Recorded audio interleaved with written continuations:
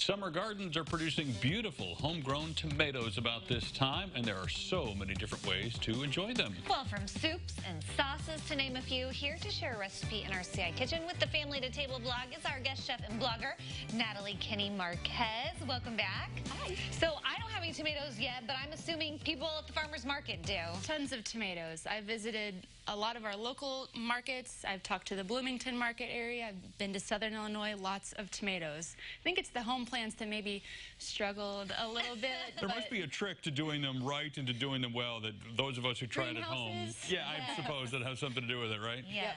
And we're going to do something rather unique with tomatoes this time, at least unique to me. I don't know that I've seen this before. Right. You asked me before, is this kind of like a bruschetta?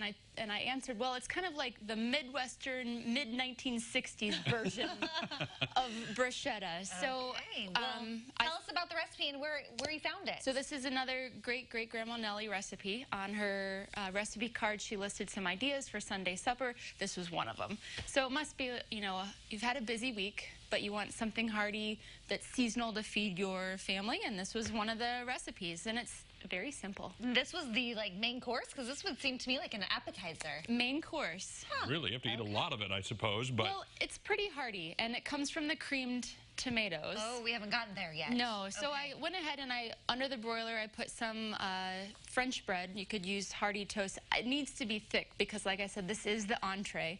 Buttered it just a little bit. And it is taking everything in me to not eat those just right now like they are. You're going for it. Be strong. Trying. And then also, I roasted some tomatoes. So these are the same tomatoes on the vine. I added a little bit of olive oil, thyme, and onion powder to it just because I like a little more spice. We've talked about this before. And the goal with this is to kind of mash it up and get the seeds and any kind of, I don't know, of the seasonings you don't want it to go through. So I'm just going to kind of press it through this, press it through here just a little bit and let it drain through. But while we're doing that, we kind of make what I would call similar to a roux.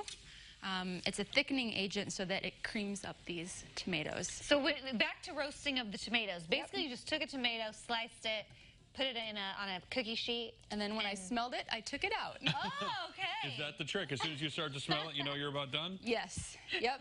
Because you don't want it to burn, but even so, you're not going to use the skins. It's not going to go through in the sauce. And I would think a tomato wouldn't take nearly as long as like a potato or, a root vegetable like that. It was like $4.25 for 8 minutes. Okay. That's not very long at all. Definitely keep your nose nearby. You'll smell it, especially if you use some of the seasonings like I use, thyme, onion, garlic. You could put whole garlic cloves in there if you wanted to, because like I said, you're gonna press it through so that you don't get some of those chunks. And as I recall, the roux is just flour and something else. Butter? Is it butter? Okay. Yep. That's it. So we're gonna thicken it up here, and that's about all it takes. So we have that thickening. Kind of looks like Play-Doh. The kind you can eat, though. Yeah. Oh, I ate Play-Doh. Don't get me wrong. That happened. Now we just get rid of all of the innards, I could basically. Press it through there a little bit more, but the outards, actually. We're going to do some TV magic here. Okay. Yep, and then you mix it up, and that creams up the tomato. You see it starts to get really thick and pink and red, and that's what we smear on top of the butter. So this becomes more of a spread rather than a chunky substance like our traditional bruschetta would be. Yeah, it's like a buttery tomato paste. It tastes very cheesy, actually. Ooh. But there's no cheese involved. You could add cheese. Ooh, that would be good. That does not sound like a bad idea at all. I've even added hard-boiled egg for more of like a brunch style. You know what I'm thinking? Nutritional yeast. It's funny you said that. Sorry, Tim. I don't know the inside joke. Tim, if you've had it before, but I'll find a way. I'll find a way to bring it. When Natalie would come with our girl Maria and do farm-to-table recipes like this, we always use nutritional yeast. It's like cheese, but a flake. It's like fish food. This is saying that regular yeast is not nutritional? Well, this is like a cheese replacement for vegans. Yes.